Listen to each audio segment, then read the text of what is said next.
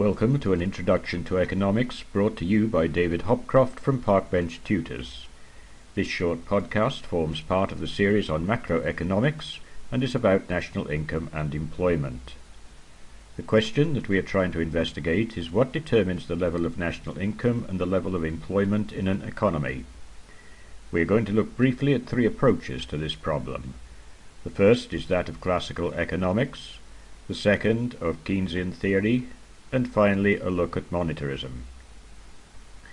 The classical view was that you had flexibility of wages and prices, then you will move towards a position of full employment.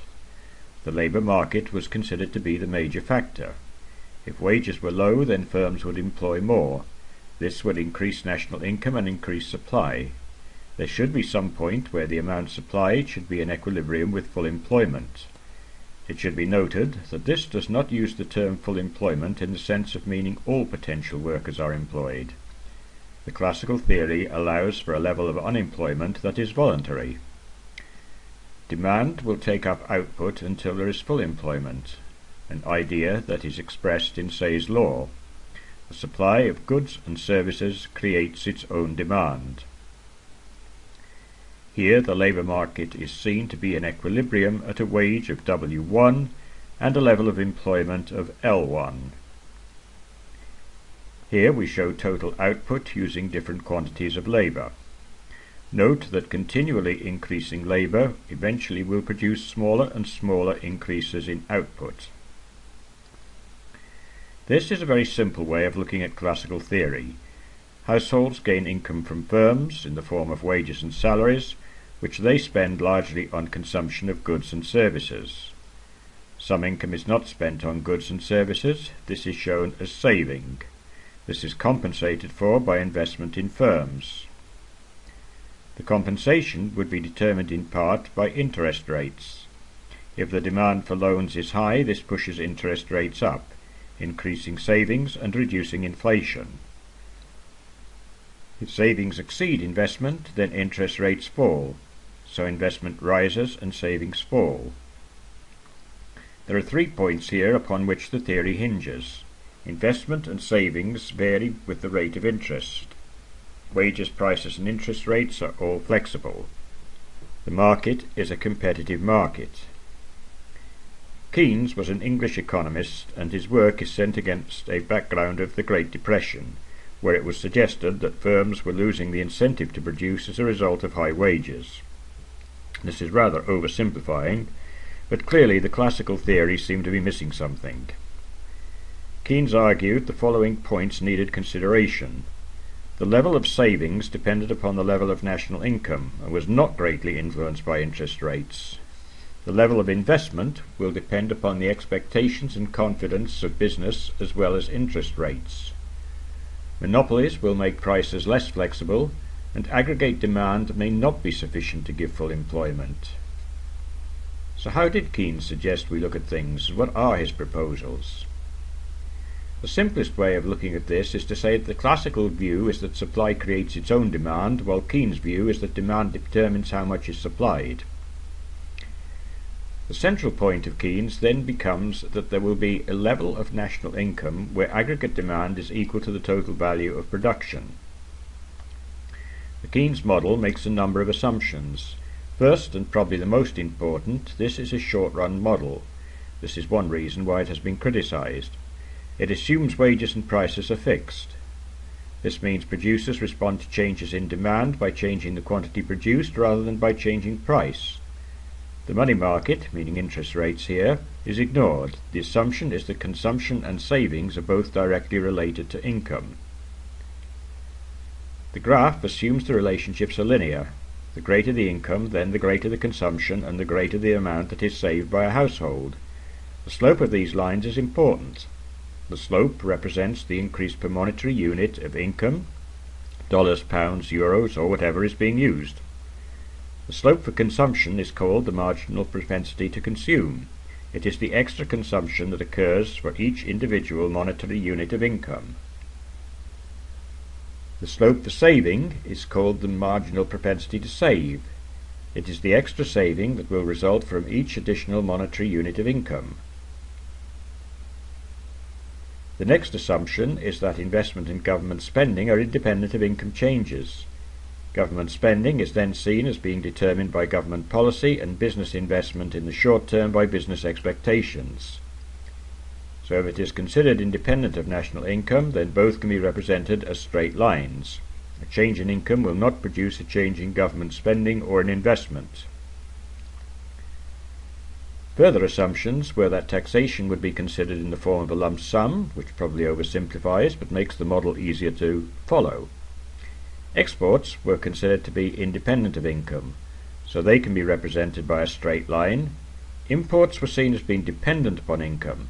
The higher the national income, the greater the import of goods and services. What is now needed for equilibrium? We defined earlier that at the equilibrium point, aggregate demand was equal to the total value of all goods and services produced. The measure of goods and services produced that we can use here is national income. So aggregate demand, AD, equals national income, Y, at equilibrium.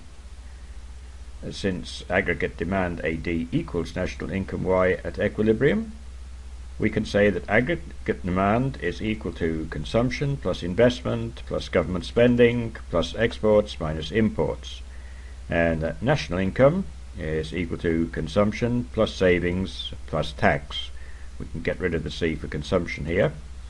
We can now say that investment plus government spending plus exports minus imports equals savings plus tax. So we rearrange, get M on the other side. Investment plus government spending plus exports equals savings plus tax plus imports. What we have done is to separate the flows of income in terms of injections and withdrawals. Investment, government spending and exports are injections. Savings, taxes and imports are withdrawals, W. So at equilibrium, injections equals withdrawals, J equals W. The assumptions here are that all injections are autonomous. So if we graph these, then injections should be a horizontal straight line if they are independent of income. Withdrawals such as savings and imports are dependent on income, and so we expect an upward sloping line. The more income, the greater the savings and the greater the imports. The slope of the withdrawals line will be the sum of the slopes of the marginal propensity to save and the marginal propensity to import. So the slope of W equals MPS plus MPM. Here is that mapped out as a graph. The equilibrium level of income is represented here by YE. Total withdrawals, total injections and aggregate demand together are represented by the 45-degree line.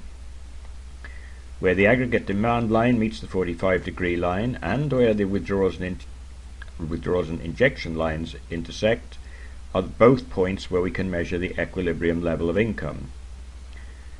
Let us just recap here. There are two ways of identifying the equilibrium level of income. The first is where the aggregate demand line intersects with the 45-degree line, and the second where withdrawals and injections will intersect. Remember, YE is the equilibrium level of income. At income levels other than YE, the economic forces will push the economy back to equilibrium. If production exceeds demand, then production is cut back. If demand exceeds income, then production is increased. A key to understanding the popularity of Keynes' theory for politics is the multiplier effect. If an investment of say $4 million is injected and $3 million is spent on goods and imports, then national income will rise. Not immediately, but it will over future years. So the rise in national income increases consumption in future years by successively smaller amounts. Essentially, if we shift injections through investment, we move the injection line from J to J dashed, and the point for YE shifts now to the right as national income is increased. So the change in income is represented by delta Y, the change in the investment by delta I.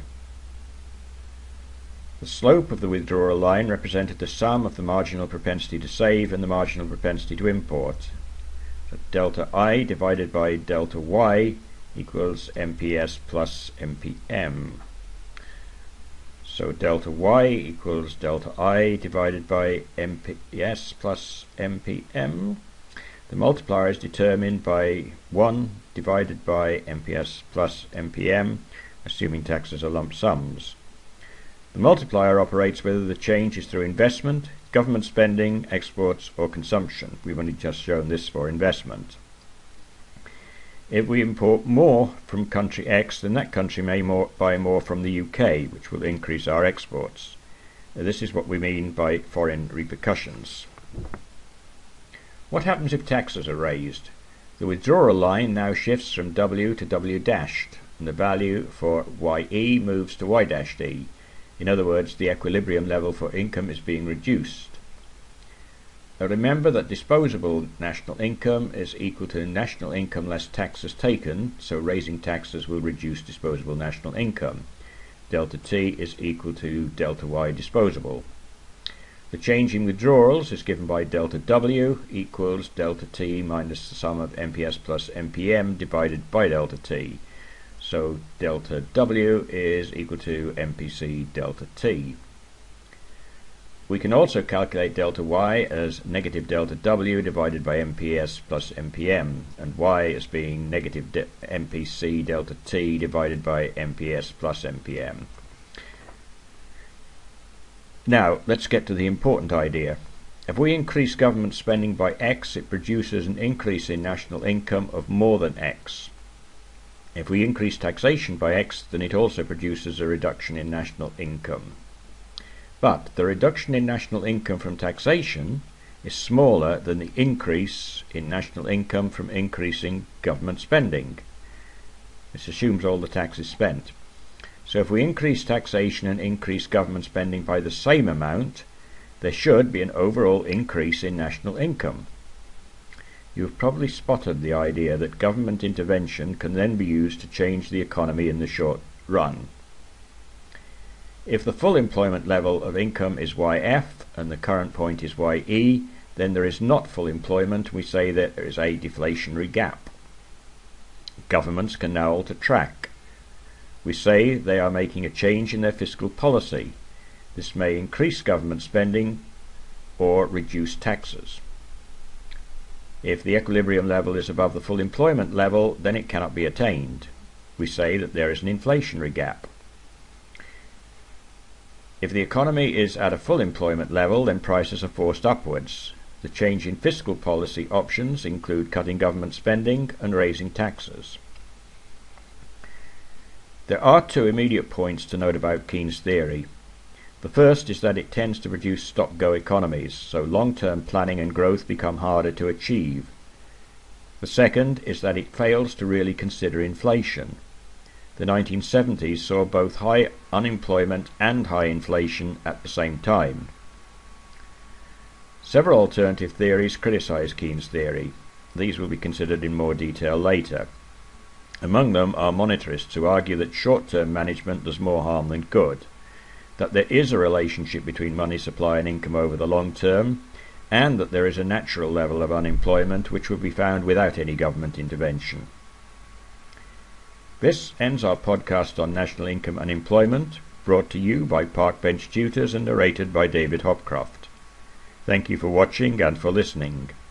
For more information about Parkbench Tutors, please visit parkbenchtutors.com.